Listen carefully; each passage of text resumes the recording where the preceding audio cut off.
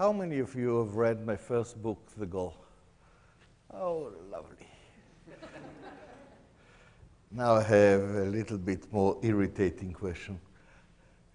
How many of you had read The Goal, said it's common sense, I hope, it's the opposite of the common practice, and then how many of you had the courage to go and implement the ideas presented in The Goal? Raise your hands now. You see, about 15%? Oh, it's becoming better and better. I believe that now something like 20% of all the manufacturing in the world are using The Goal extensively. But still, let's go and ask a little bit more. People here have raised their hands when they said you had the courage to implement. Anybody here? Do you still have the courage to raise your hand? Yes? I don't know anything about this person, this gentleman. I don't know what is manufacturing. The only thing that I know is what he told us, which is he read the book and he implemented some of it. And that's enough for me, in front of all of you, to ask him the following. Did you got results? Yes, I did. Can you share some of the Sure, results? I actually did it in the financial services industry, not in manufacturing. Mm-hmm. And we reduced our cycle to market by about, from 18 months down to about 6 months. Not bad for a start. Got me a promotion and a raise, and a nice corner office with a beautiful view of downtown, so I was happy. I can imagine. Have you noticed what you've just seen? Everyone that tried to implement these concepts have got results. Every single one, throughout the world. What you have to realize is, I left the university from physics and jumped into the world of management back in '78. Yes, I am an old man. Do you know what's really meaning old? In the morning, when you're bent down to tie your shoes, you say to yourself, okay, since I'm down there, what else can I do? You become more efficient. I wrote The Goal in '83, based on the works that I've done since '78, which means basically The Goal is the first first 5 years of my work. And at that time, what I've done, and still do, is I took the concepts of physics, the approach of physics, and I applied it to not the material world like physics or chemistry is doing, not to atoms or electrons or molecules or enzymes, but to human relationships, to organizations. Yes, when I started, people told me, Eli, you are totally out of your mind because people are not predictable. And I've said, really? I think that I can predict very well what will happen to me if I'll tell my wife my true opinion about her new dress. What do you mean people are not predictable? If people are really not predictable, there is no base for society. There is no base for a family even. Yes, people are not 100% predictable, but so is the weather. Why won't we take this rigorous cause and effect thinking, this demand for prove what you are saying, and apply it to the social world? The Goal is the result of the first 5 years of my work. And then I continued on, of course. The big awakening of the conceptual mistakes that I'm doing came just in the last 10 years. And it came from my interaction with Japanese companies. Fellows, between me and you, Japanese are from another planet. It's unbelievable. And it takes so long until you learn how to communicate with them. Otherwise, it looks to you as if you're talking to aliens. From my learning about Japan, I came to the conclusion that the Japan culture is such that they will adopt theory of constraints, my theory, much, much faster than any other culture. For example, the biggest problem that I had was to make sure that as you improve, for example, in manufacturing, and you get these enormous results, and of course what is happening is that the constraint is moving out of manufacturing, and then all the improvement does not translate into more money, but to expose more and more excess capacity, that you will never even think on laying off the people that helped you to improve. And now they are in excess. And I went out of my way to say, look, do you agree with me that the long-term success of a company depends on the loyalty of the employees? Yes or no? Hello, everybody. Yes. Do you also agree with me that loyalty is a two-way street? Yes or no? Yes. Fine. So don't even think of laying off the people that help you to improve. Because that will be the end. And that's what happens so many times. So when I've explored Japan and I understood to some extent their culture, I understood that Japanese company will not even dream on laying off a person unless this person is a jerk, but never to lay off people just to improve the bottom line. Never, ever. At the same time, I was fully aware to what extent the manufacturing in Japan is so much more advanced than the Western world, and that's why there is such a trade imbalance. And I said, if I will go to Japan and release my ideas, and if my speculation is right, that their culture is like fitting like a glove with what I'm saying, then I will increase even more the trade imbalance and everything will go down. Maybe it's megalomaniac, but I say I can wait for my royalties. And that's why until year 2000, I did not allow my book to translate into Japanese. In the year 2000 or thereabout, I came to the conclusion that the gap is totally closed. And that's when I've allowed my books to be translated to Japanese. And yes, Japan is going on TOC much, much faster than any other culture. To the extent that my books are sold in Japan more than the rest of the world combined. Just to tell you what's the meaning of it, my books are sold in Japan more than Harry Potter. Not that I'm complaining. But then I started to be called into Japan. I was talking more and more. Strange things have happened. I'll give you an example. A few years ago, I'm in Japan, and my director in Japan is telling me, I would like you to fly tomorrow to that and that island. And I said, forget it. I don't like to travel too much, and I'm spending all my life in the aeroplanes. An hour later, Wendy, my assistant, came to me and said, Eli, you are flying tomorrow to that island. I said, okay. You see, I'm a very, very trained man. I know with whom not to argue. Next morning, I'm there, going out of the aeroplane, and my God, what's happening? Here is the governor of the town, and the whole orchestra, and all the journalists, and they're telling me, you have saved the capital of the island. Ladies and gentlemen, I don't know even the name of the island. What do you mean I saved the capital of the island? Yeah. Turned out the following. This island is a southern island. It's very, very mountainous. So every year when the typhoon comes around September, it hits the mountain and it causes a flood. The flood is not of water, it's of rocks and dirt and so on.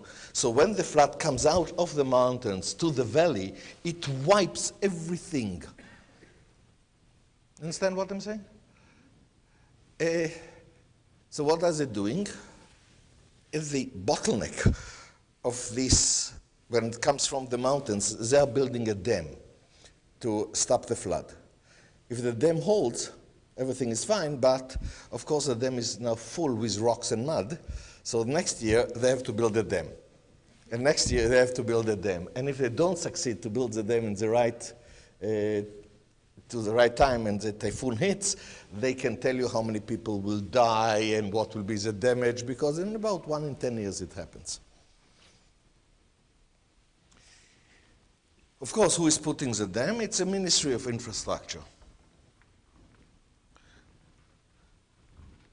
This ministry is the largest in Japan. You have to understand Japan is 0.25% of the world surface, the world land, but it's 25% of the natural catastrophes. We just got a reminder a month ago.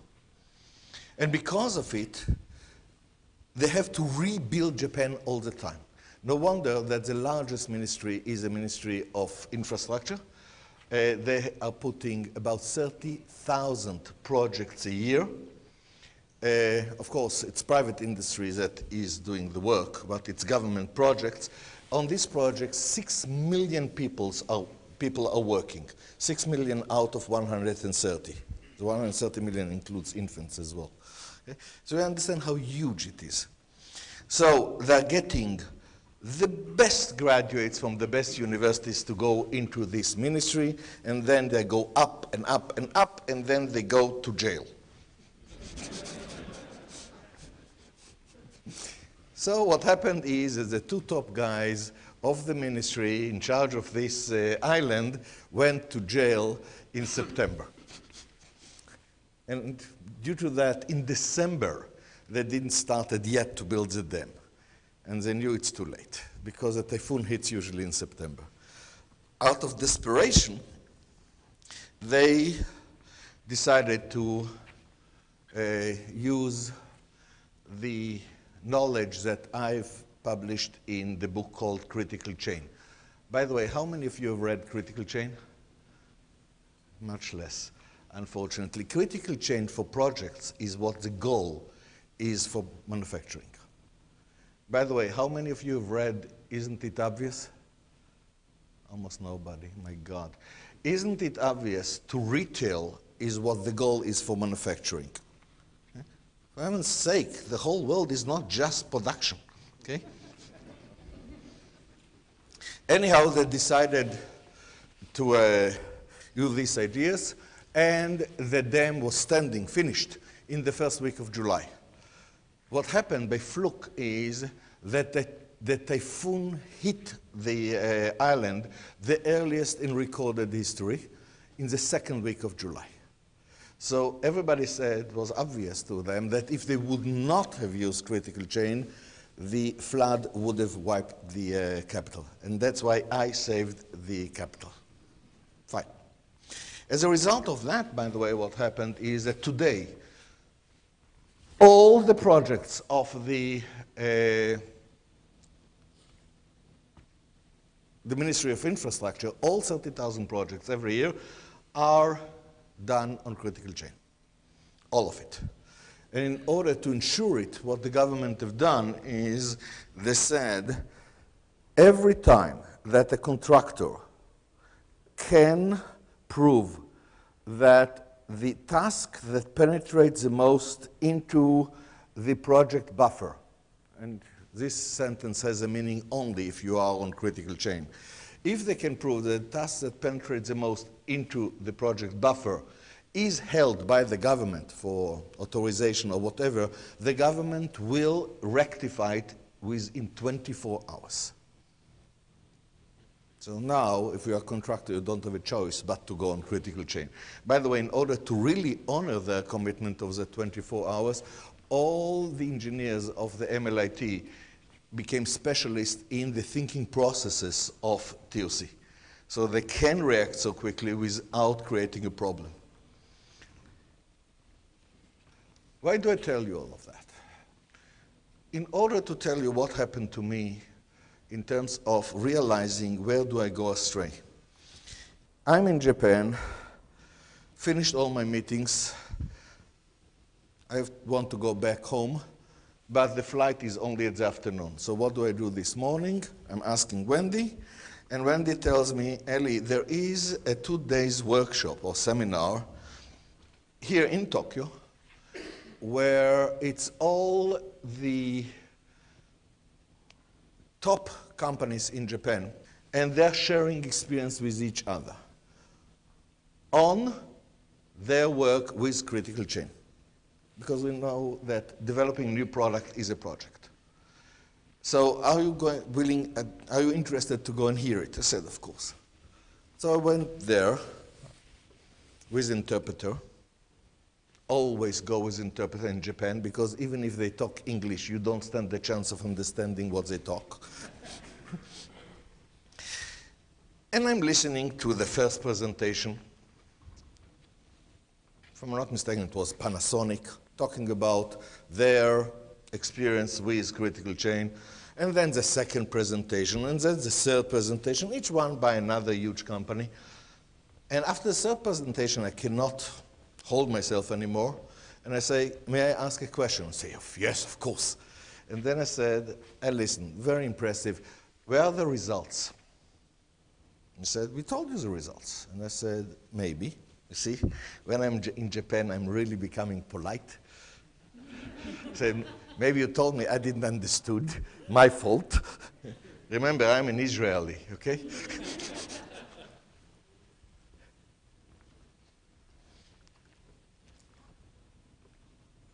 And then I said, okay, maybe I'm not understood at all. So, for example, I've heard it. How many projects now you are completing on time? How many more projects you are completing with the same people? That's what I want to hear. I said, that's what you mean results. Can you imagine? That's what you mean results?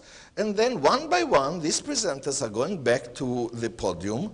Turned out that they have the slides with the results that I'm talking about. Yes, we are now completing from 50% on time to 90% on time. Yes, we are doing now with the same people 30% more projects. All these standard results that I'm expecting when people are using critical chain. But then, thank God, I had the smarts to ask, wait a minute, you said that you've told me the results before you showed me these slides. What do you call results? Do you know what was the answer?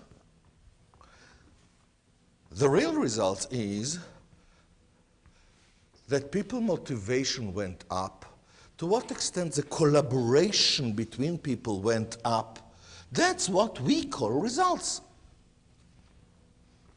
Fellas, isn't it strange?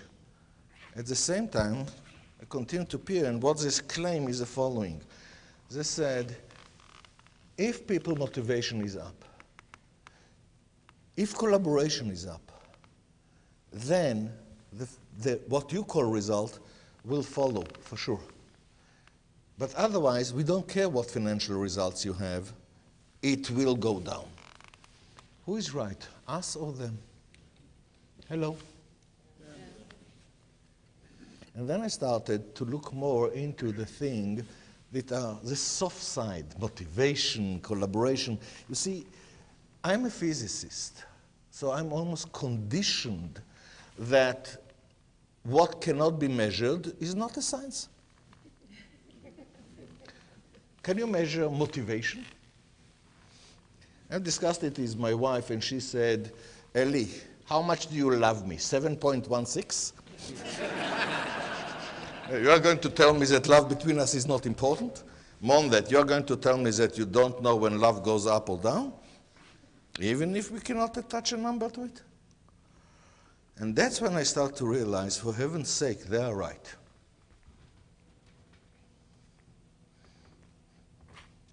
And then the next question was, wait, all these companies are reporting huge improvement in these soft sides.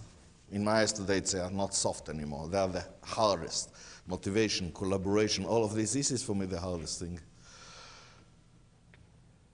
They're talking about huge improvements from what I wrote. How come? I haven't looked on it really. And then I start to realize. I started to realize that the most important thing in the success of a company is the human relationship. And the things that drain the most management time are friction inside the company. And the things that cause so many fires are miscommunication inside the company. So these are not trivialities. This is really the things to take care of. And then I start to realize more and more to what extent we as management put the engines of disharmony inside our own company. In what way? We allow conflicts to continue to be inside our company, and we think that it's okay to continue to struggle with unacceptable compromises. And that's the killer. For example, if you are manufacturing, how many of you are struggling in the conflict of decrease inventory, increase efficiency, without even realizing that this is an inherent conflict? Is it understood, yes or no? Hello? Let's take the project environment, the multi-project environment as an example, and I will ask Wendy to read a little bit from the foreword to my book, The Choice, which I believe is the most important book that I ever wrote, the foreword to the Japanese edition. Put yourself in the shoes of a person who's in charge of delivering a task in a project. Even in the Western industry, the allotted time to complete this task is not dictated from above. Rather, your boss approaches you and asks for your time estimate. Of course, being experienced and therefore well aware of the uncertainties involved in doing the task, you have to consider that not everything will go smoothly, that you will encounter some difficulties or even more likely, some distractions. It depends. You try to explain to your boss. Wait. For you, each one of you. You've gone through the same experience, okay? Here's a project. This is your responsibility. Your boss comes to you and says how much time it will take. What is always your first answer? Always. It depends. Now show me a boss that says, fine. No, he will insist on a number. What I'm talking about here is across the world uniform. Am I right, yes or no? It depends. You try to explain to your boss, but such an answer is not good enough. Your boss insists on a numerical answer. Now, would you give an estimate that you have a high chance, a chance of, let's say, 50% of missing? Not in the Western culture. My impression is that being regarded as a reliable employee is even more important in the Japanese culture. So, being pressed for a numerical time estimate, you don't have any choice but to add safety to your estimate. To choose a number that you think you have a reasonable chance of meeting, over 80 or 90%, depending on your personality and your company culture. After some negotiation with your boss, you settle on a number. You are aware of the negotiation and probably took this into account when you made your estimate. Now, take the more common case where the surprises were not too big, the case that has about a 70% chance of happening. In this case, you will be able to finish considerably ahead of time, ahead of your padded time estimate, and proudly announce early completion of your task. But what will be the repercussion the next time an estimate is demanded from you?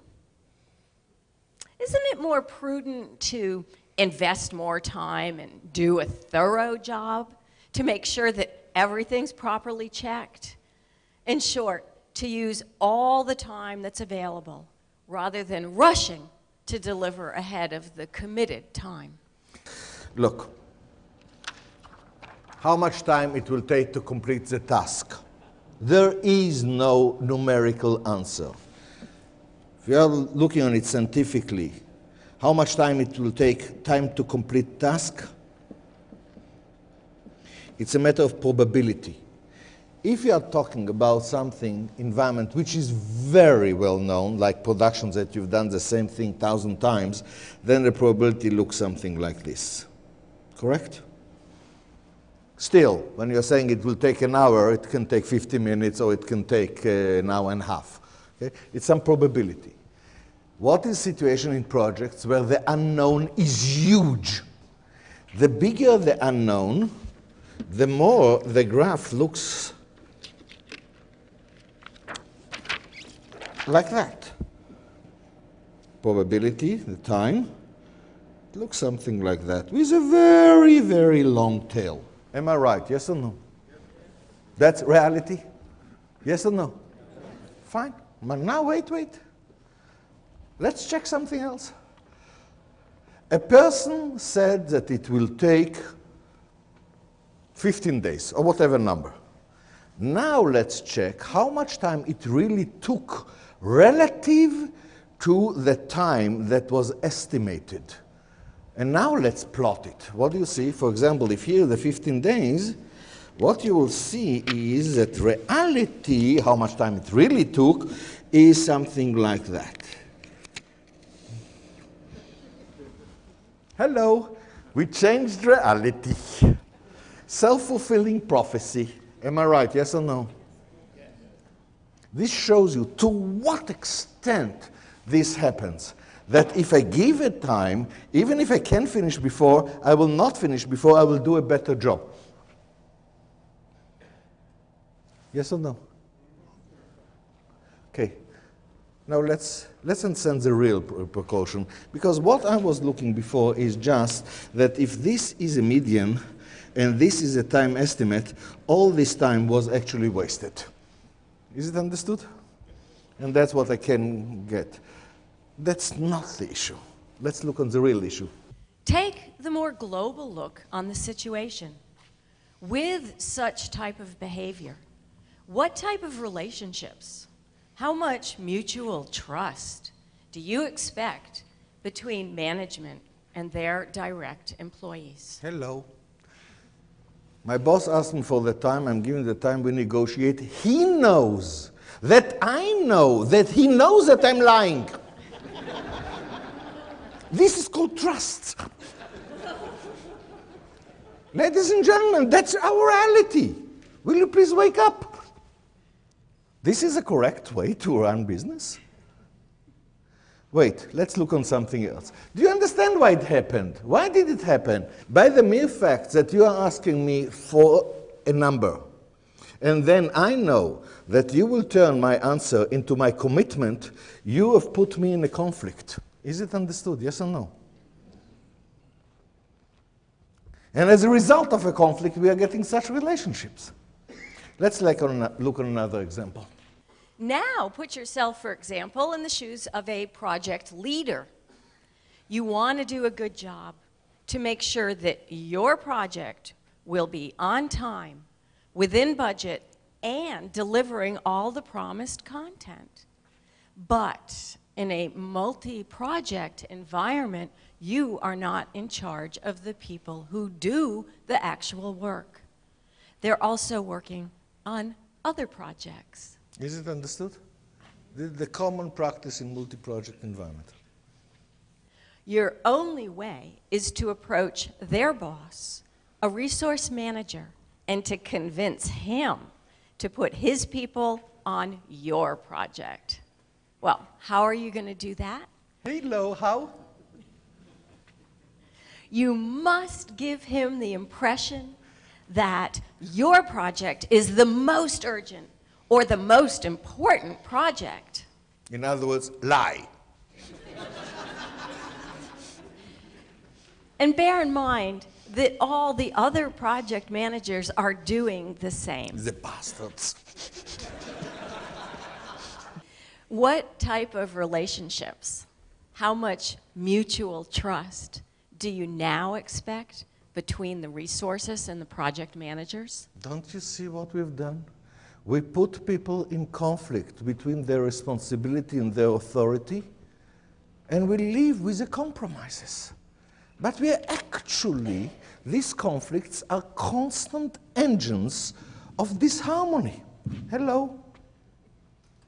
This is the biggest killers. And when I started to realize that, started to dive more and more, I found something that was a little bit disturbing.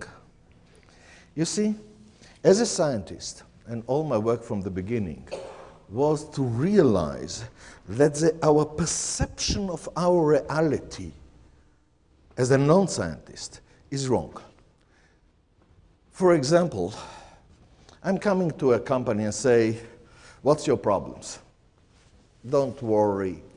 One of the biggest talents of every person is a talent to bitch and moan. So here it starts. And you get the list of problems, enormous list of problems. We in TOC don't call them problems, we call them undesirable effects. And now you have 50 of them, different problems. And with more people that you talk, the more the list becomes longer. It's not so easy to show to people what every scientist takes for granted, which is these are not totally independent problems. They're all interconnected. And if you really rigorously do the cause and effect between the problems, you will find out that all the problems, without any exception, are all coming from one core conflict. Hello? Unfortunately, we never address the conflict. We are just trying to move on the compromise point, which means we are moving from one idiotic scheme to another. You want an example? Centralize. 2 years later, decentralize. A year later, centralize. And if it really becomes bad, every 6 months, pluck, pluck, pluck, pluck, we just replace one set of undesirable effect with another. Now nobody knows even where the toilets. That helps a lot. And that's what I see over and over and over again. You see, this analysis of what I've just told you about critical chain is what? There's so many different conflicts. The whole idea is don't deal with them just one by one. Let's identify what is the core conflict that governs all the problems. And there is always one. Always. Just one conflict that governs it all. But then what was the amazing thing for me to realize, the way to eliminate this conflict, there is only one way, which is, for lack of good words, I will use here the work that was published by 2 professors from Europe. Fantastic work. It was published about 10 years ago. How many of you have read a book called Blue Ocean? Not enough. What they claim is the following. They claim that almost all companies are operating within red ocean. What's the meaning of red ocean? It's red from the blood that each one is eating into the other. That's the red ocean. And what they claimed, that in reality, there are companies who succeeded to carve for themselves a blue ocean. Blue ocean means you are satisfying a market need in such a way that the competitors are irrelevant. Hello? And what they showed, case by case, something like 30 different cases of companies that succeeded to do it. And these companies are really in a different shape. The only problem is that when you read this book, and these 2 professors are really honest, they also tell you these companies that achieved the blue ocean were not the first one to come with the idea. They were number 40, 50. And the first one to come with the idea are bankrupt. Why? They don't talk. But if you really analyze it, you find out The way to curve a blue ocean is to satisfy a significant need of your market, not a triviality, but something really significant in the market, to the extent that no other competitor can. Then you are curving yourself a blue ocean. Many times when you came with this idea, turned out that the need that you have satisfied is a baloney. It's not a real need of the market. And of course, if you'll go in that direction, you're bankrupt. The real problem is that even when you have identified a real need and you are able to satisfy it, not always the market recognizes it as a real need. And then you'll have to go and educate the market. This is not a triviality. So the first one to try it will bankrupt, and the second one will bankrupt, and the number 40 will build on all the efforts of all these previous and make a bonanza. What I found out, and now what I'm telling you is based on an enormous amount of experience, there is always a way to curve a blue ocean very quickly. In other words, to identify a real need of your market, which the market is fully aware of, so you don't have to educate the market, and to satisfy to the extent that no other competitor can, and by that you are immediately into the blue market. And it's always possible. The real thing is, for heaven's sake, that's the only way to break, to eliminate the core conflicts that otherwise will continue to constantly erode the human relationship in the company. Now, I know that what I'm telling you now is a little bit on the verge of impossible, right? Yes or no? Hello? So let me show you to what extent the blue oceans are so open wide and just waiting for us. Let me take 1, 2 examples which are broad enough to show it to you. Suppose that you are in a company that produces projects to the outside world. Construction, special equipment, IT, special projects, tailored project to the outside world, okay? And you go to these companies and say, what is number 1 factor in selling or not? And they will tell you, price, price, price, price. Correct or not? Hello? Let's take one example that we've done in full. So the example is, here's a company which is the world benchmark, an Indian company, that produces the core of refineries, among other things. You know what's the core of a refinery? These things that breaks the molecules. This is not a cheap thing, okay? The core of a refinery is usually going for, depends the size of the refinery, something around $70 million, okay? It's not something cheap or whatever. And they say it's price, price, price, price, to the extent that every time they have an internal debate, should we reduce the price by $1 million and then we can win the bid? But then if we reduce it by $1 million, do we want to win the bid? It's so tight. And what they say is the following.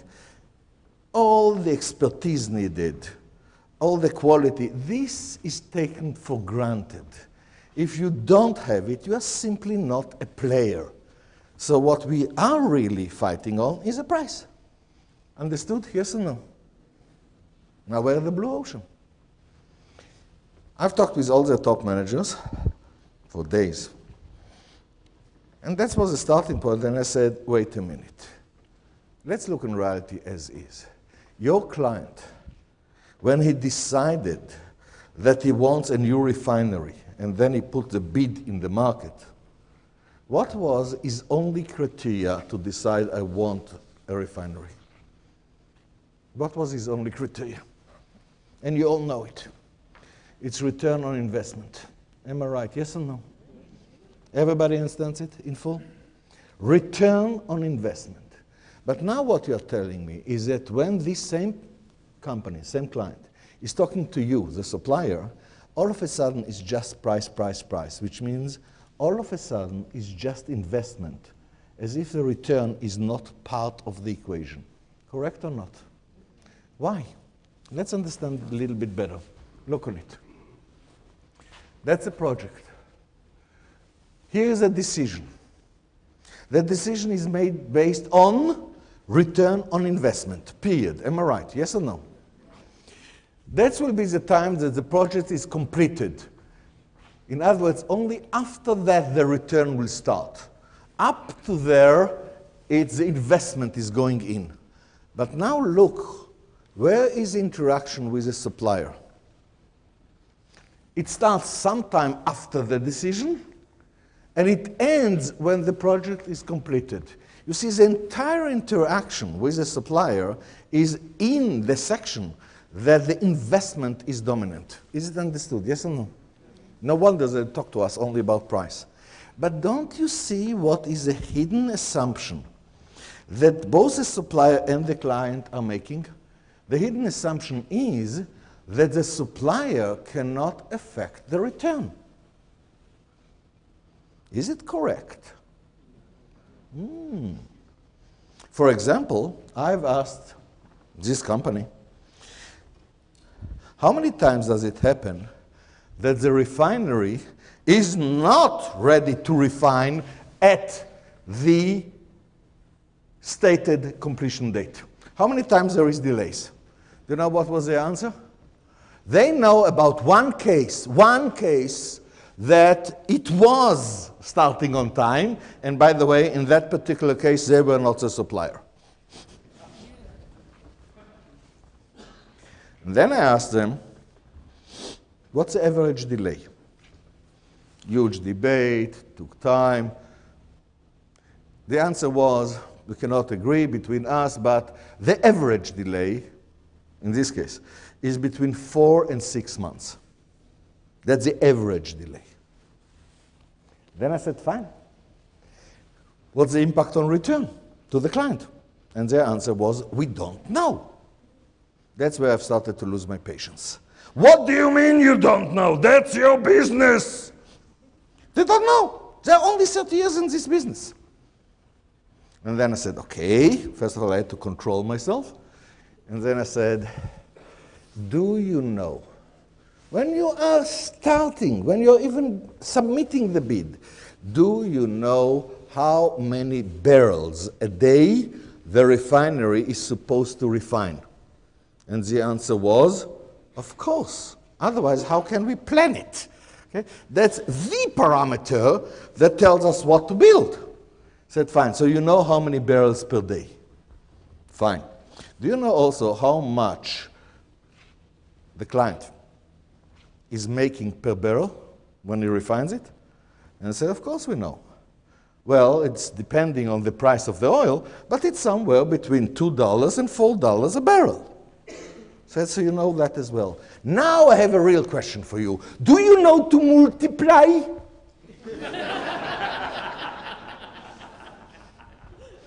Number of barrels per day times what the client is doing net per barrel. Here is the damage per day of a delay. Multiplied by minimum 4 months, look what you are getting. It's more than the entire cost of the project. Hello?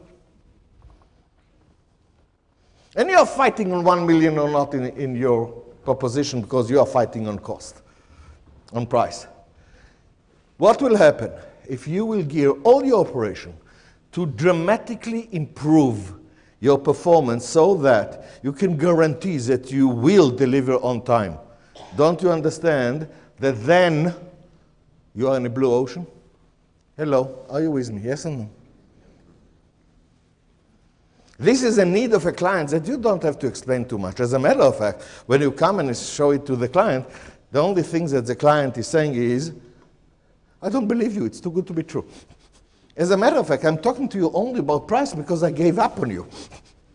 So show me, prove to me that you will deliver on time. Is it understood? Yes or no? Do you understand that here is a generic way of how to create blue oceans when we're talking about projects? What you have to realize is, how am I, as a supplier, can affect the return. Aim all your improvement projects to be able to do it. But then you are in a blue ocean. Am I right? Yes or no? Hello? Let me give you another huge example. You're a manufacturer, and you sell to wholesalers or to retail. This is a huge section of business. Am I right? Yes or no? And once again, go and talk with your salespeople. Price, price, price, price, price, price, price. What is the most important thing for wholesaler or retail? Is it price? Think again. It's not price. Think again. And for that, if you are a manufacturer, you will have to think a little bit more to understand what's the meaning of your clients, because it is amazing to what extent we are doing business for dozens of years and we still don't know understand the clients at all. Look on the huge difference between a manufacturer and a wholesaler. Two huge differences. One is how much of the cash of a wholesaler is tied up in the inventory. How much? Come on. Come on, you all know. It's well over 90%. This is not the case for a manufacturer. Not that inventory doesn't capture a lot of our cash, but not 90%, not even 50%. Our cash is tied up in machines and so on, so many other things. But for a wholesaler, almost all his money, all his cash is tied up in inventory. That's one difference. Now comes the second difference. If you're a manufacturer, and I will come to you and say, you know what, I will arrange for you unlimited line of credit. Unlimited. Can you double sales in 1 year? And your answer most likely will be, no way. To double sales in 1 year, I need more clients, I need more new products, I will have to expand to other geographical areas. This is not done in 1 year. Am I right? But if I will come with the same proposition to a wholesaler, and I will tell him, I'll arrange for you for unlimited line of credit. Can you double sales in 1 year? What is his answer? No problem. I will just triple the portfolio of products that I'm carrying. I will easily double sales. Is it understood? Yes or no? And because of that, because of these two differences together, will you please start to understand that for a distributor or for a wholesaler, the number one measurement is inventory turns. How many times he's turning the inventory? That is a make or break. Is it understood? Yes or no? Now, if as a manufacturer, you will be able to come to a wholesaler with a proposition that increases inventory turns by even 20%, that's a very good proposition for him. If you can come and show that you will double his inventory turns, you're in a blue ocean. As a matter of fact, what's the reaction? The reaction is, it's too good to be true, let's try it on some SKUs. You prove it, bingo, it's yours. Is it understood? Yes or no? In other words, it's not the difficulty of finding blue ocean. It's understanding that that's the most important thing, and now understanding how do you go about getting it, what's the internal improvements that we have to do so we can deliver it. Are you with me? In every field it's existing. Let me tell you from my experience, and my experience today is huge. I haven't seen even one case that within an analysis of less than 10 days, I couldn't pinpoint the blue ocean in a very realistic way and could have been done, and was done in most cases. Not even a single case. But why do I put so much emphasis on it today? Without the blue ocean, the core conflicts that govern your company is not removed, which means we continue to have the engines of disharmony that ruins us. Is it understood? Yes or no? So if we really want an ever-flourishing company, gearing all the improvements effort, not in order to improve some efficiency or some cost, but in order to get the blue ocean, is not a desirable thing, it's a must. And then, of course, once you have that, you have other problems. Like, for example, you will find out that once you have the blue ocean, your salespeople don't know how to sell it because they are totally conditioned on price. So you will have to go and learn new techniques like the one that was paved by spin selling, which is a huge paradigm shift in the salespeople. Thank God the salespeople are not idiots. They can easily learn it.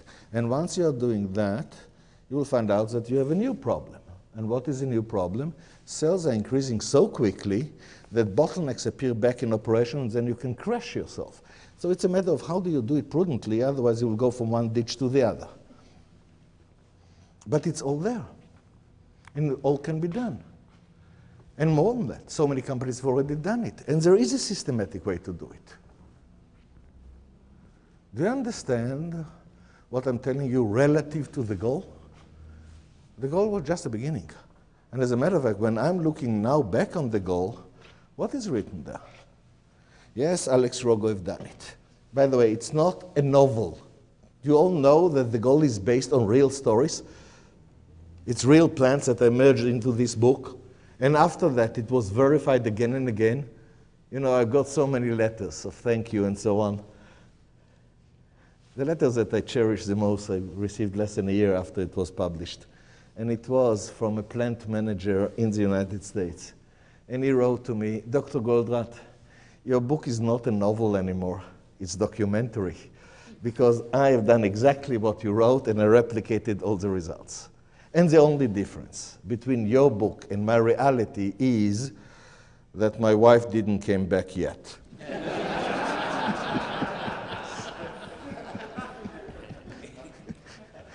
But even then, look what happened.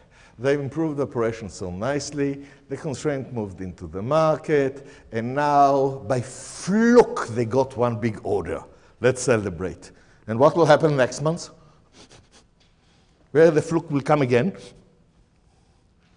In other words, what we're talking about is let's do it systematically so that as we improve, it's not just improving the bottom line. I don't care about that anymore.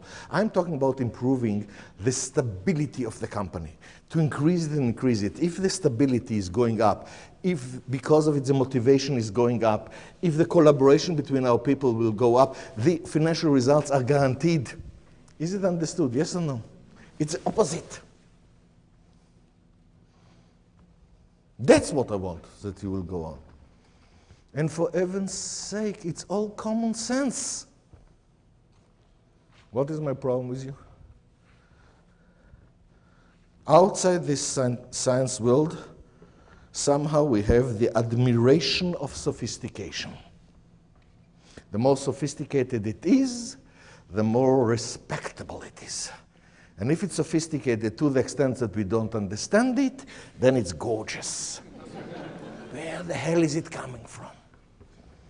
Are you aware that in the hard sciences it's the opposite?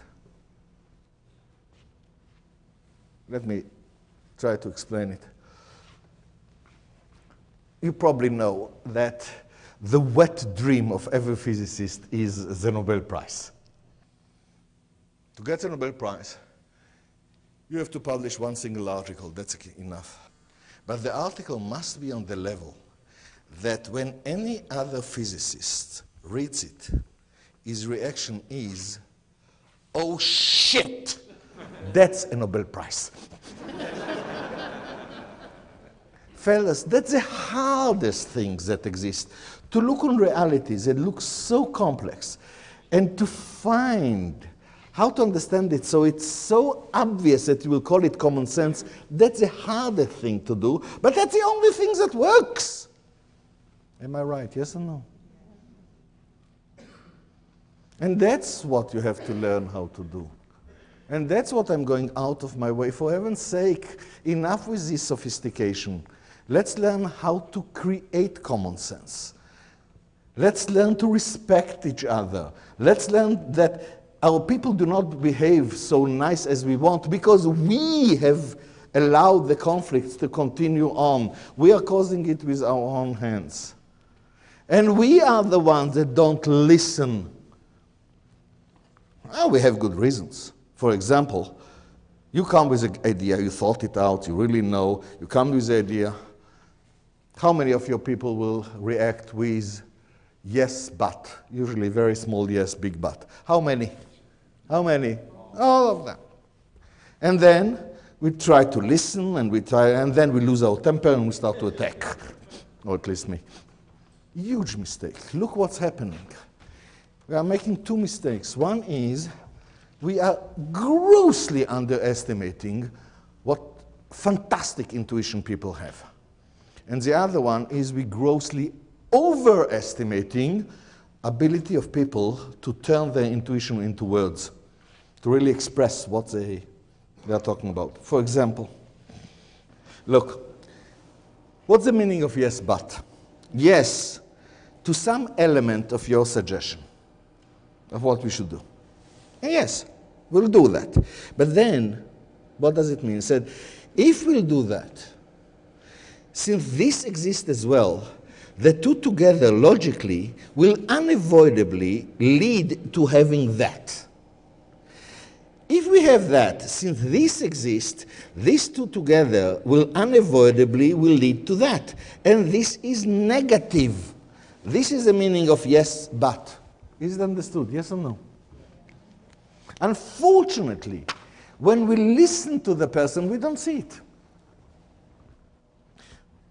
What I'm begging you to learn, okay, is how to listen to a person and then, from what he says, put this diagram, the yes, all the logic to the but, and then ask him, is that what you meant? You know what's usually the answer? No. That's exactly what he said. It's not what he meant. But the minute that you show it so clearly, he is now able to really verbalize his own intuition. And then you have to still convert it into this precise logic. And then comes the hardest part of them all. Keep your mouth shut for minimum 60 seconds. If the person has this fantastic intuition that he was able to say the yes, but, the minute that it's verbalized so clearly, he has also the intuition to come with the answer, which is, so if we do that as well, the negative will not come. And you will find out to what extent, even if you have thought about it and addressed it, the way that he have now suggested is much better. Because on that area, his intuition is better. Do you understand what I'm talking about? I'm talking about, let's build companies. Let's change our companies to a place that it's fun to come to work. Place that is financially successful, fine, but it's a place that everyone says, instead of it's Monday, he says, it's Monday. Why won't we? All the goodwill is there. All the knowledge is there. Let's put it together rather than allowing some sacred cows to stand in our way. And if you notice, if you read any of my books, it's all common sense. Hello? May I ask you a question? How many of you are interested to explore it further? High. Raise your hand high. Have you noticed people do not resist change? People judge a change, and based on their conclusion, whether or not it's good or bad, they will embrace it or resist it. Now I have another question for you. There are two ways to continue to explore what I'm telling you. One is a company can decide, okay, you and you go and explore it much further.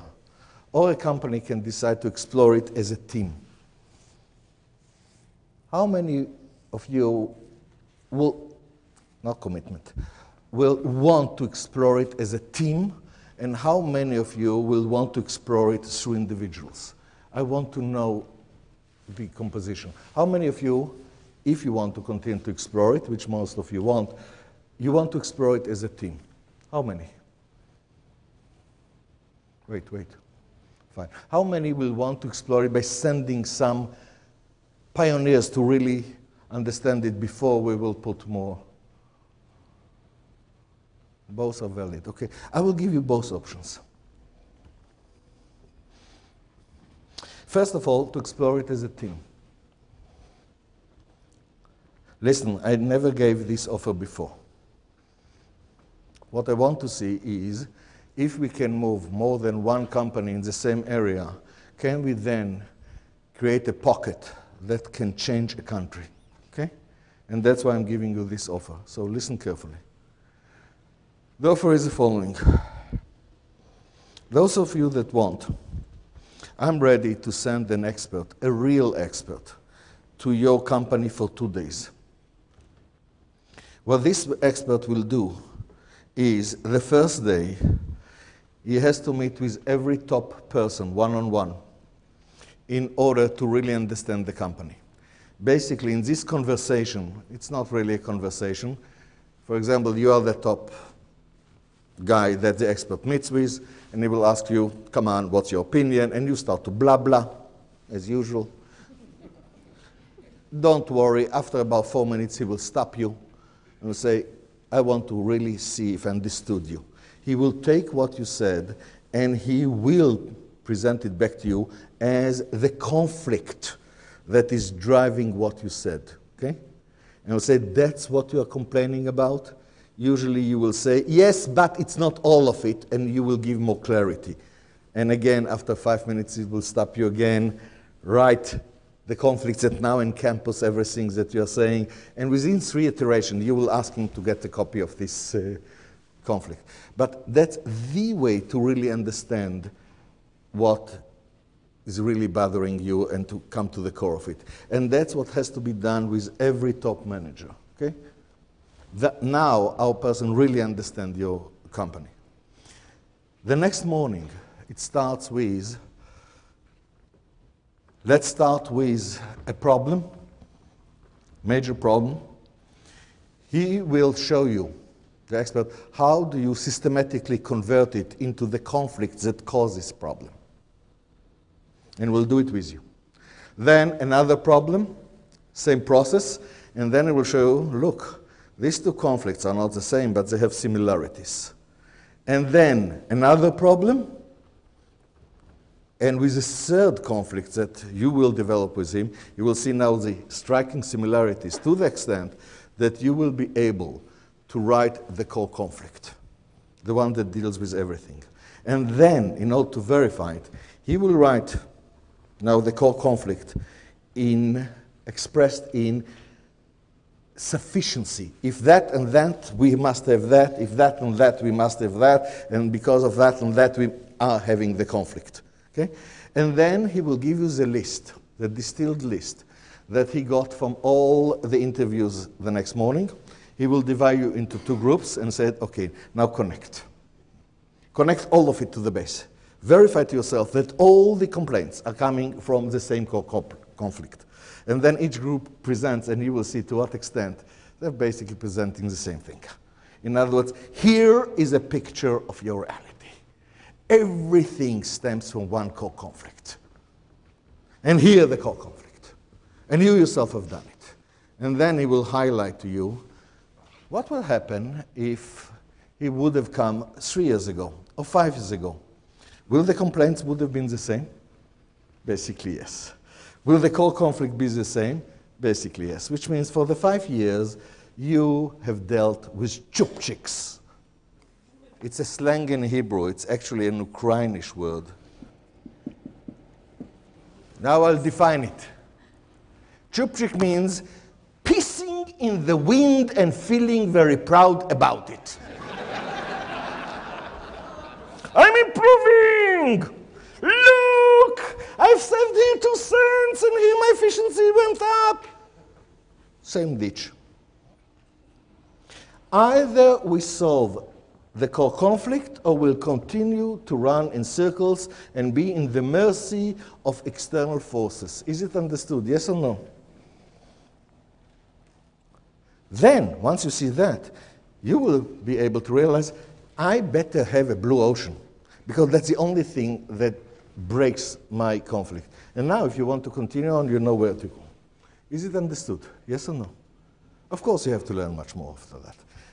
But at least at that stage, you have a full consensus of all management together. Because you all understand it's not that each department is dealing with another problem, and definitely not it's the other department which is the problem. Okay? It's one conflict that governs everything. So either we put all our minds together to eliminate it, or we'll continue to be in the misery that we are. This is the way to go with the group. The other thing is pick 1 or 2 people, send them to Israel to 5 days, where they will see all the generic solutions and all the approach for 5 sections of the industry. Make to order, make to stock, retail, projects, and equipment. Okay? In details. And then, of course, you will have much more base to understand how well it's applicable to you. Both options are open to you. Now, the price for the 2 days expert visit that will come to your company, and of course you have to arrange it perfectly. I will not send my rare experts to be wasted, okay? The price is cover his T&L. That's all. This is a gift for me. Don't worry, I will get your money after that. The price to send 1 or 2 people to Israel for 5 days to learn it all is you have to pay for their flight and for the hotel. I'll give it free to you the whole 5 days. Good enough? Good enough? Yes. Lovely. What I want to see is how many companies will move, because if you will move in the first steps, you are not idiots. You will move all the way. But then, if it is 5 companies at the same area, I believe that we can do the same things that we are doing in Japan, putting you together, even though we are in totally different industries, and you are moving the whole area, the whole country. And that's what I want to see. What you don't realize is the center of consumption in the world is changing. Not that the consumption is going down in the US, but the consumption in China and India is growing by more than 10% a year. And China and India, each one of them is huge. One is 1.3 billion people, and one is 1.2 billion. You are not thinking in this scale. Of course, not me. I'm an Israeli. You know, I'm coming to China, and they say, where are you from? And I say, Israel. I said, we heard so much about you. How many people are in Israel? And I say, 6 million. And they say, in which hotel do you stay?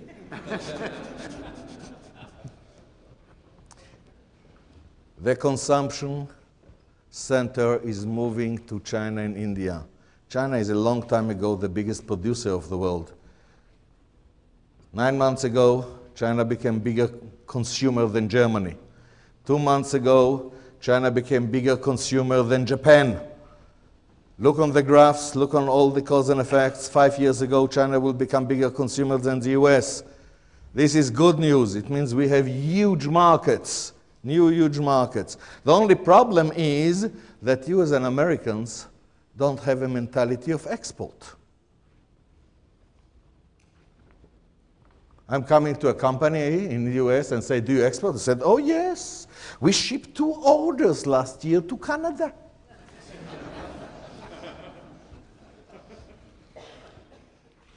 Fellas, the consumption is moving. If you will allow it, in the sense that you are still 6 weeks away from the new consumption centers, you will kill yourself. I'm begging for the last 5 years, Americans, wake up as a national effort, build the transportation fleet so that no matter where the consumption will be, you are only 24 hours away from it. 6 weeks away, And this economy will start to realize what happened when you are an island. You are now the center of the consumption. That's why you don't pay attention to it. But when you are not the center of the consumption, will you please look on the globe? US is an island. Fine. I'm starting to preach, which is bad. Please, let's start to move on common sense. Let's start to realize that we've built our companies not for next quarter and not for next year. Let's start to realize that we build our companies in order to be really proud of them, really proud of our company, really proud of our people. So things like motivation and collaboration and all of that are important in their own merit. Definitely. They are the necessary condition to get long-term prosperity. And here is a way to reach it. Common sense way. Whatever you know about TOC, whenever you go into it and read another book, your conclusion is still the same. It's common sense. And talk around you, go on the internet, and you will find out anyone that tried it got the results. So I do hope that you will take advantage on my offer to you of exploring it further, either as a company or as a company but sending individuals. Both things are open to you for the next 2 months. I'm not asking you to make a decision now, but if you will not make a decision on that within the next 2 months, leave me alone. Thank you very much for tolerating me. Thank you.